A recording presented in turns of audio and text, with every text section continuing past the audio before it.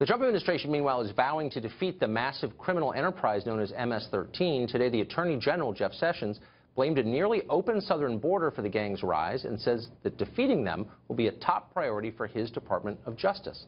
The president chimed in, tweeting this: "The weak illegal immigration policies of the Obama administration allowed bad MS-13 gangs to form in cities across the U.S. We are removing them fast." So what is the plan to beat MS-13, which is estimated to have 10,000 members in the United States? The Attorney General of the United States joins us now. Thanks a lot for coming on. Thank you, Tucker. Good to So be with to you. what extent are the immigration policies of the last couple of presidential terms tied to the rise of MS-13? There's no doubt that it had an impact because so many of these people are illegally here, and they came without proper authority, and with a good lawful border, many of them would not be here.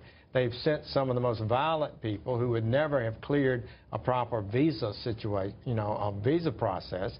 They had crimes they've committed in El Salvador. So yes, I don't think there's any doubt that the open border, the lawlessness that we've had, is a factor in the rise of this MS-13. So some of them, we know, came here as unaccompanied minors illegally and were allowed to stay. Under the former policies, do you know if an unaccompanied minor was found to have ties to MS-13, would he have been immediately deported or allowed to stay? No, I think the MS-13, the undocumented people who came were sent here by their leaders back in El Salvador, many of them operating from jail where they're serving murder convictions and those kind of things. So they were directed how to enter. If they came and claimed themselves as a minor, and the Obama administration let them come in the country, then took them to their destination city and turned them over to some relative that claimed to be a relative. So they had a mechanism to enter the country. Now, they've been here, a number of them have, for a number of years, but in the mid-'80s and up to mid-'90s, really 2000, about 2009, we had some real progress against them. The numbers dropped. The violence was on the defensive, but they've come back aggressively in the recent years. So there are cases documented of MS-13 members bragging about exploiting our permissive immigration laws. How will you change the policies to keep them out? Well, first, we're going to secure the border. We're going to build a wall. We're going to add more agents on the border. Yeah. The numbers have already dropped dramatically. March was the lowest entrance of illegal immigrants in 17 years in this country, and that's Donald Trump's leadership. He is determined to do that and end this lawlessness. We're backing him up. The Homeland Security Department is really working hard, and we're going to continue on that. And so the numbers are down. So when fewer enter, our Border Patrol have a much better chance of catching those who do, identifying those who are violent, and deporting them. Here's what I don't understand. That seems like a pretty obvious solution that any country acting in its own interest would do. Why hasn't that been done? Why, if we knew these people were coming from El Salvador and joining a criminal enterprise like this that killed people, why would we allow that? We just simply have been in denial about this whole process.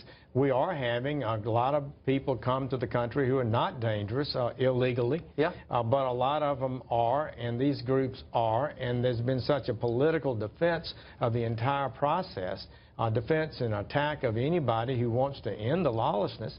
What we want to say to the world is, please come lawfully. Yes. Wait your term, make your application, and it'll be evaluated, and if you're accepted, come. But don't come illegally. That's what the American people have a right to expect their government to do.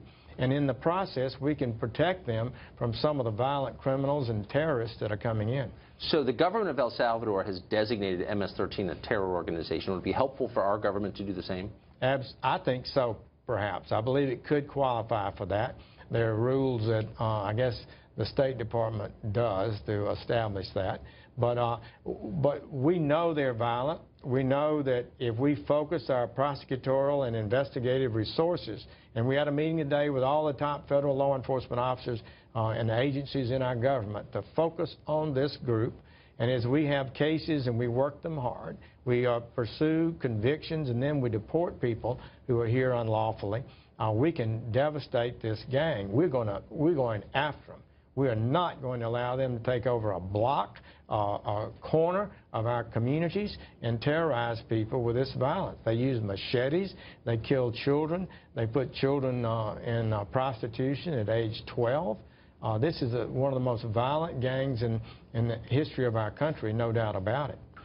Really quickly, I want to put up a map of the spread of MS-13. They're not just in the border towns, you would imagine. They're suffused through the country. How hard will it be to root this group out in all these different cities? Tucker, it's going to be hard but not impossible. These are not geniuses. They're not the top criminals, and many of them are poor criminals, actually. They're involved in the kind of activities that can be identified and they can be prosecuted. It's 40 states have MS-13 members in them. We've got 10,000 now in the country, but I believe if we stay at it, we can devastate this organization, and that's going to be our goal. You wonder when all this happened. Mr. Attorney General, thanks a lot for joining us. Thank you. Good to be with you.